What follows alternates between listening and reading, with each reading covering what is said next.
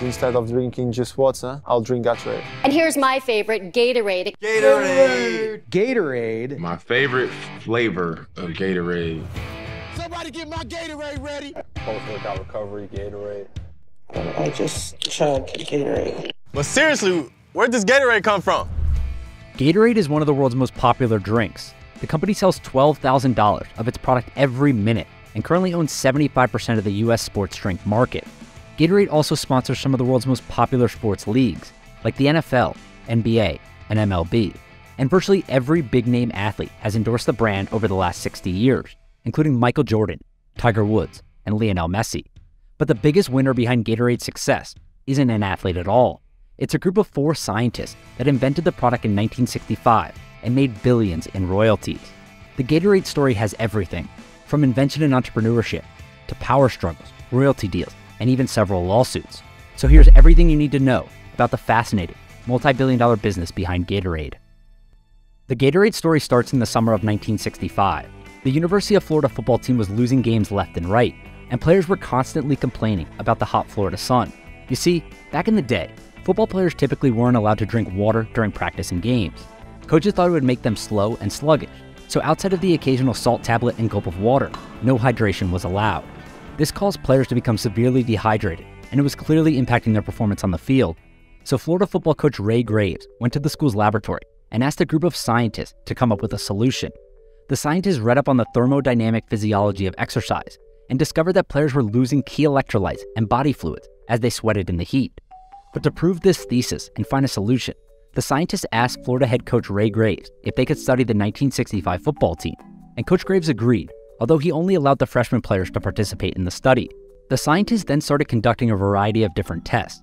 They squeezed sweat out from used jerseys after each practice. They took blood and urine samples from each player to measure blood volume, salt and sugar levels, and lipid levels. And they noticed that players were losing an average of 260 fluid ounces throughout a 2-hour practice. That's about 16 pounds in fluids, and the results shocked everyone. The evidence was clear, according to Florida lab technician Lauren Robbie. And at a time when it was common practice to give players salt tablets and not let them drink water for fear of cramping, the players were sweating away massive amounts of fluid and electrolytes and burning the carbohydrates that gave them energy. So, a group of 4 University of Florida scientists got to work and tried to come up with a solution. Dr. James Robert Cade led the group, and it included his team of researchers, Drs. H. James Free, Dana Shears, and Alejandro de Quesada. The scientists started by trying to make a drink that replicated sweat, but the first iteration was so bad that the scientists threw up after drinking it. The taste was horrible, said lab technician Lauren Roby. Some players spat it out, and others vomited. They described it as tasting like urine or toilet bowl cleaner. So the scientists kept iterating from there and eventually concocted a formula that contained water, sodium, potassium, phosphate, and sugar. This tasted slightly better than the previous version, but the players still complained that it tasted like sweat. So lemon juice, orange, and sugar were added, and the first version of Gatorade was born. And the results were immediately clear. The freshman team beat the varsity B team after drinking Gatorade at halftime of a scrimmage, and within a matter of weeks, Coach Graves had the entire University of Florida football team drinking Gatorade. And the team started to win. They beat heavily favored schools, even in the hot Florida heat, and quickly became known as a second-half team that would outlast its opponents after drinking Gatorade at halftime. And that continued into 1966, when Florida won the Orange Bowl with a 9-2 record, beating Georgia Tech 27-12. Georgia, who is 30 pounds heavier on the line than the Gators, they beat them by, I think it was 2 touchdowns. Georgia Tech head coach Bobby Dodd even blamed his team's loss on Gatorade. After the game, Georgia Tech's coach Bobby Dodd said to me, "We didn't have Gatorade. That made the difference." And that's when word started to spread nationwide. Football teams at the University of Richmond and Miami of Ohio were the first to order Gatorade outside of the state, and it soon became a product that teams felt was necessary to win football games. And just like that, the sports drink category was born. But still, there was a bigger problem brewing under the surface. Gatorade was becoming so popular that schools throughout the country wanted to order the drink, but the scientists didn't know how to fulfill orders or ship product, and they had no interest in running a business. So the 4 scientists approached the University of Florida in 1966 with an idea. They offered to sell the entire Gatorade product to the university for $10,000 in cash, or an inflation-adjusted $100,000 today. But the school still declined, and this is when everything took a turn. 2 scientists who developed the Gatorade product, Dana Shears and Alejandro de Quesada, left Florida and accepted jobs as assistant professors at Indiana University School of Medicine. They then met executives from an Indianapolis-based canned bean company called Stokely Van Camp at a Christmas party in 1966, and the group started talking about Gatorade. The Stokely Van Camp executives were interested in the product and asked to be sent samples, and after trying batches of lemon lime, orange, and grape flavors, they wanted to turn Gatorade into a bigger business. So the 4 scientists that created Gatorade hired a lawyer to draft the documents, and a deal was done within weeks. The scientists initially wanted to sell the entire company for $1 million, but Stokely Van Camp was unsure of the demand and decided to pay the scientists $30,000 in cash and a 5-cent per gallon royalty in perpetuity. And just like that, the Gatorade sale was complete.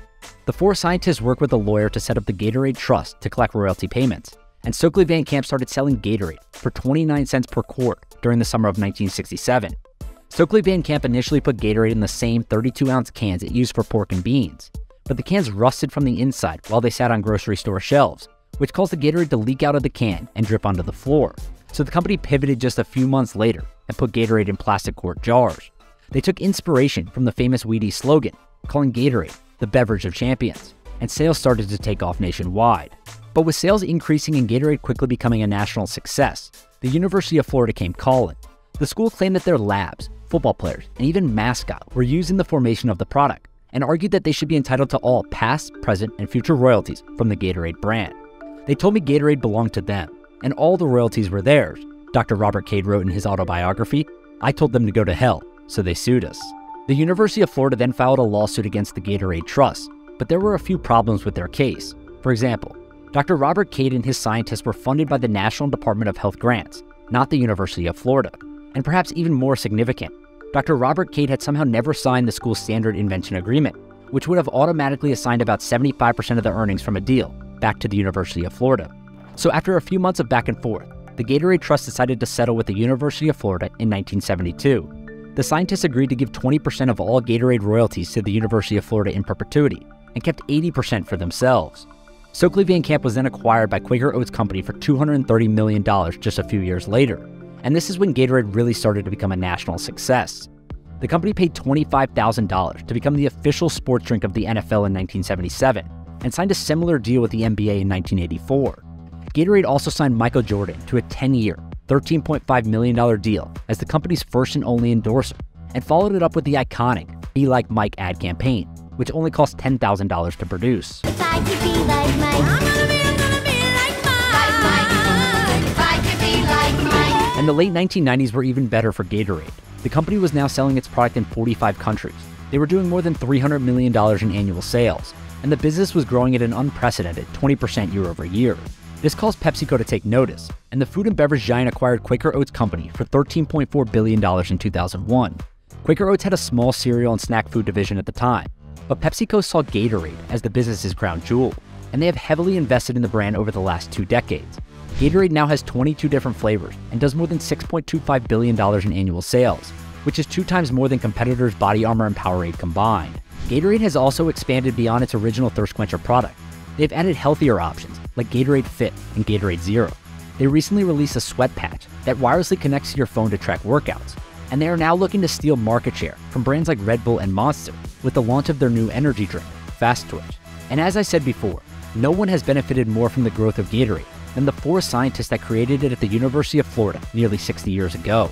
Brand acquisitions have caused their royalty deal to change slightly over the last few decades, but the Gatorade Trust still collects a royalty between 1.9% and 3.6%, depending on annual Gatorade sales. This has resulted in more than $1 billion in royalty payments being sent to the 4 scientists that created Gatorade, and the University of Florida has made more than $200 million in royalties themselves. Now, that's not bad for a lab experiment they never intended to sell. If you enjoyed this breakdown, please consider sharing it with your friends. The Huddle Up team works hard to create high-quality content consistently, and every new subscriber helps.